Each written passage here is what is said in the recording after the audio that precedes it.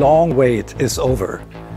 I'm very happy and proud to be able to present the most track-orientated GT car we ever developed to date, the new GT3 RS.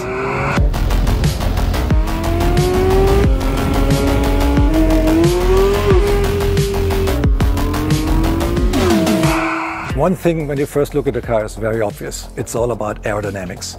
It looks very much like a race car, and it has aerodynamic values, downforce values that are double as much as we had from the predecessor.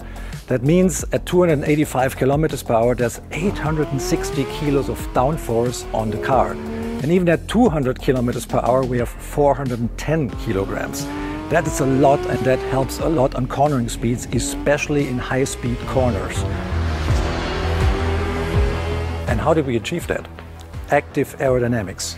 A huge rear spoiler, 6 feet wide, higher up in cleaner air than ever before, and 2 modules hidden beneath the front lamps that have active diffusers that work in synchronicity with the rear flap that goes up and down to get maximum performance on track. And this car does not only feature a lot of aerodynamic components that we use in the GT3 R race car, we even stole a feature from Formula One, which is a drag reduction system that the pilot can activate via a button on the steering wheel to reduce drag and give the car the best performance out of the corners on the longer straights. Everything on the car has a function. If we start with these nostrils here on the front hood, they're there to guide the air that exits from the radiator, which is hot, to the sides of the car, to both sides of the car, and keep the air outward of the center section where the intake system of the car is located. The cooler the air, the more oxygen we have, the more power the car can produce. And we're doing this by these nostrils and these fins here on top of the roof, which have a slightly curved geometry to guide the airflow away from the center section. This radical aerodynamical concept is not only in the middle section of the car, it's on both sides of the car as well. The airstream enters here, and there's not a radiator anymore like on the predecessor. There is a module hidden beneath the headlamps that is electronically operated with 2 diffusers. So we guide the air through these diffusers, guide it on through the control arms and all the suspension parts here, which are shaped aerodynamically. So we have a profile on each control arm here that contributes to the downforce of the car big time. We have another 40 kilos of additional downforce solely by using this aerodynamically shaped control arms. If the air goes on, it gets ventilated through these vanes up above, which we know from the predecessor, which work a little bit more efficient even. And we use this section here, which is a little bit drawn to the inside, to exhale the air a little bit better out of the wheel wells. And for that, we had to construct a new door that is made of carbon fiber. These vanes here guide the air close to the body to prevent swirls that are causing back pressure. We don't want to have that. And then guide the air here through the side of the car into these intakes here, which are not used anymore for intake charge of the car, which are part of the aerodynamical concept to accelerate the air, guiding the air mostly and as flat as possible to the side of the car by using these vanes here. And that's not everything. There's a lot of air entering in the front, underneath the front splitter. The whole under construction of the car is full of vanes and guiding flappers to get the best aerodynamical results. A lot of speculation was going on what kind of engine would be in this car. It's a 4-liter flat 6-cylinder engine, normally aspirated. It has 525 horsepower, so that's 15 more than on the GT3. How did we do that?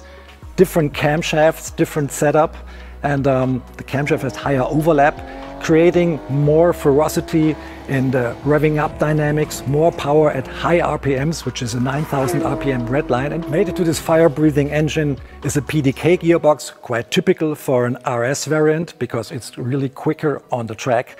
And this gearbox has a shorter final drive if you compare it to the GT3's unit to compensate the bigger wheels. 335 section tires, wider track, all ball-jointed multi-link rear axle, the newest generation of race dampers in this car, and this is neatly mated to the front end of the car, which has a 275 tire, a wider track than on the GT3 by 29 millimeters, and whole bespoke new wheel guiding components like the control arms or the wheel knuckles.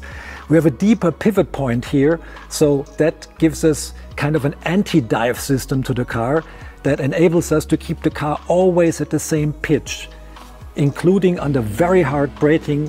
So that means that the distribution between the front downforce and the rear downforce on the car always stays the same, and the car is very controllable because there's no shift in downforce on the car.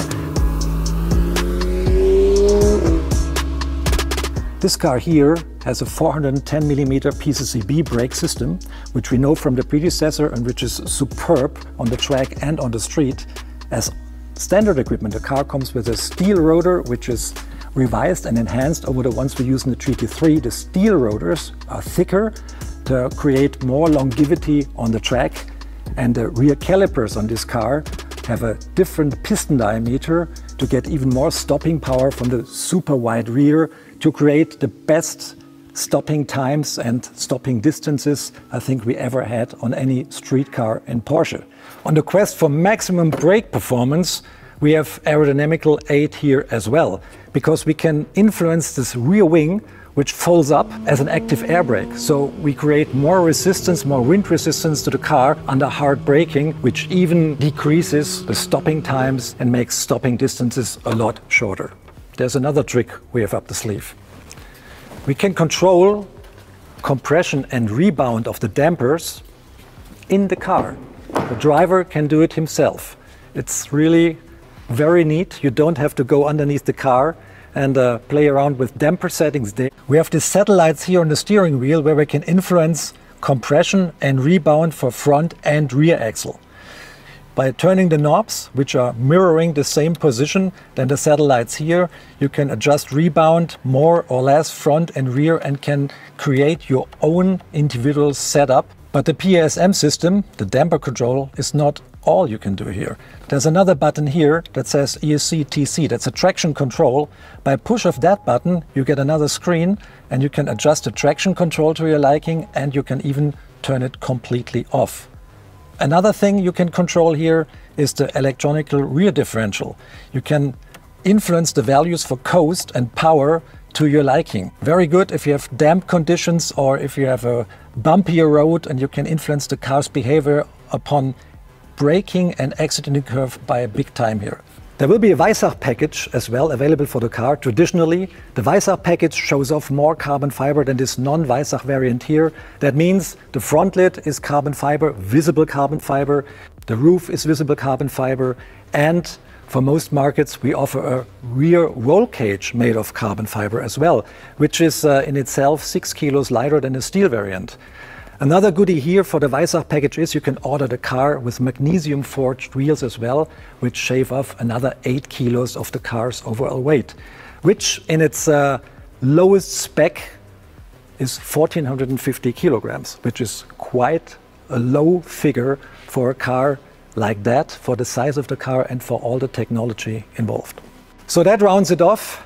I think we have the most hardcore GT variant to date standing here behind me, and there's so much technology and innovation going on, not only to make the car faster, to make it more fun to drive as well. I love to drive it, especially in the high speeds corners on every given track.